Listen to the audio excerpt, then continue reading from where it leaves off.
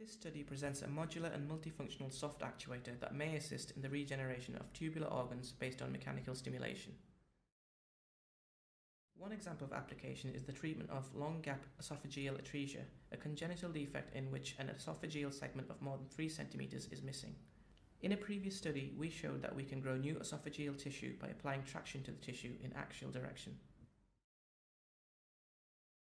In this study, our objective is to create a robotic implant that is modular in order to create hollow cylinders of various sizes to fit in different tubular organs, such as the esophagus and bowel. This implant should be multifunctional to stimulate longitudinal and circular muscle fibers in the gastrointestinal tract. Consequently, the implant is soft to comply with the mechanical properties of the organs and their surroundings. We have fabricated elastomeric strands as modular elements which we can configure in helical structures of various sizes. These elastomeric strands can further be enforced with 2 distinct patterns of fabric in order to achieve multifunction, that is, both axial and radial expansion for mechanical stimulation of tissue in 2 directions. The elastomeric strands were made by 3D molding. Each strand had a length of 60 cm. Polyester sheets were embedded in each of the pneumatic strands by painting them with uncured elastomer.